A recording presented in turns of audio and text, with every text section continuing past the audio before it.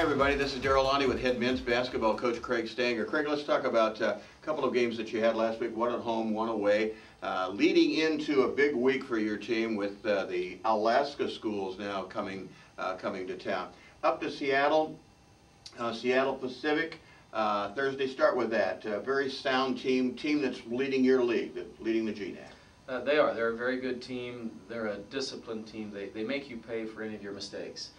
That was a thing we knew going in. They're a great transition team. If you shoot the ball early, you're ill-advised. If you turn the ball over, they capitalize. And we knew we going in had to be very sound. And we did a good job of that in the first half. We controlled the tempo, shot the ball well, made good decisions, and had a 1-point lead at halftime.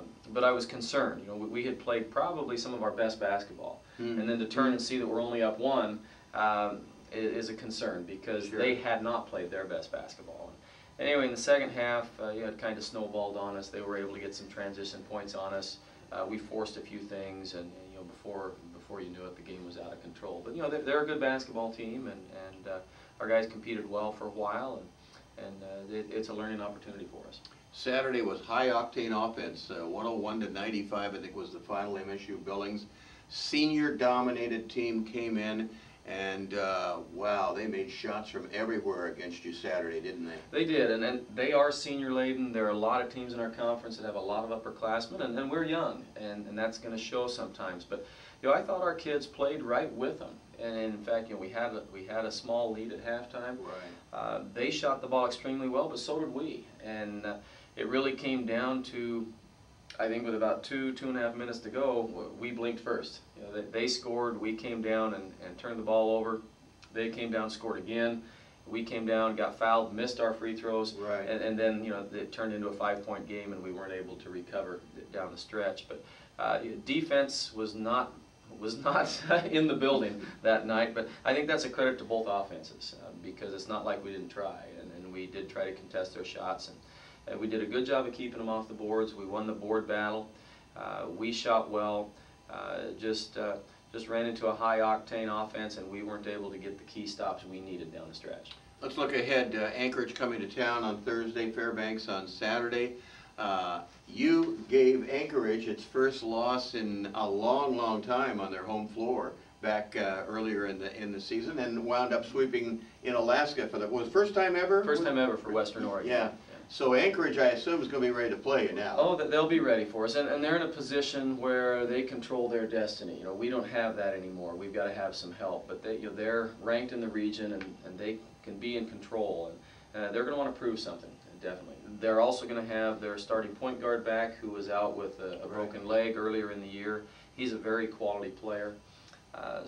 And they'll be ready. They'll be ready for our zone and our traps and the things that we do to even the playing field. So it'll be a good test for us to see how we play teams, you know, the second time around. Did you think they overlooked you a little bit up there? I won't say they overlooked us. Rusty's a good coach. Maybe the players overlooked, but you know, certainly the coaching staff didn't. We've been a thorn in his side off and on up there, which is always fun to do. But you know, I think the difference is that we're a unique style, and with the zone trap and the things that we do, it tends to, you have to prepare differently for us. And if you don't have a lot of time, I think that gives us an advantage. And that's, so they're going to have a few days to prepare for us this time, so it'll be interesting to see how we do.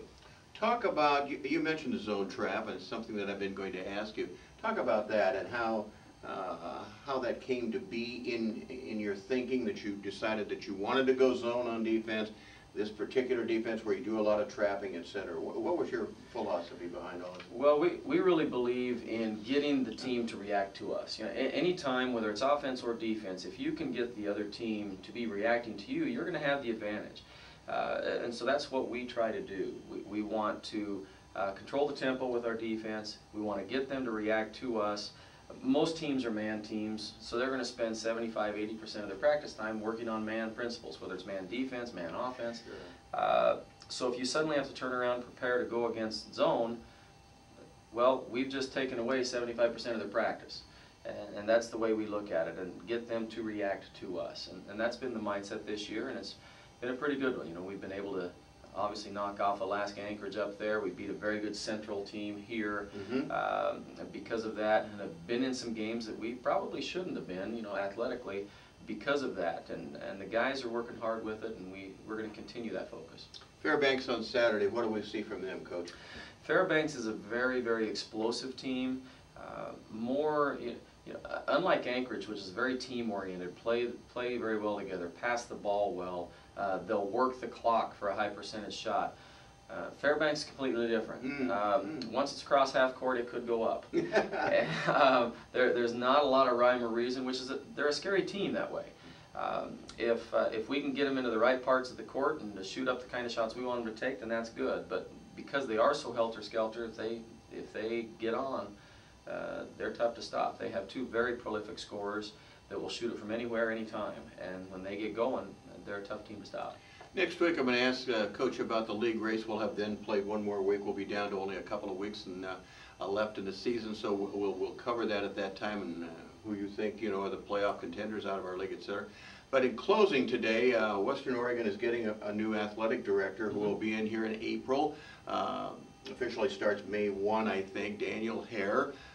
You met with him, yes, Coach, and you were on some committees and this and that, and we'd be interested in your thoughts on the new hire. Very excited. You know, he's very intelligent, articulate, new AD. He's not had any experience as an athletic director, but he has a wealth of experience in numerous areas that he'll be responsible for as AD. So I'm excited for him to be a part of our program. I definitely think he has the vision and the concepts and the mindset for us to go forward in the directions we're going towards. So I'm pleased and looking forward to working with him. Excellent. Head Coach Craig Stanger, this is Darrell Aune.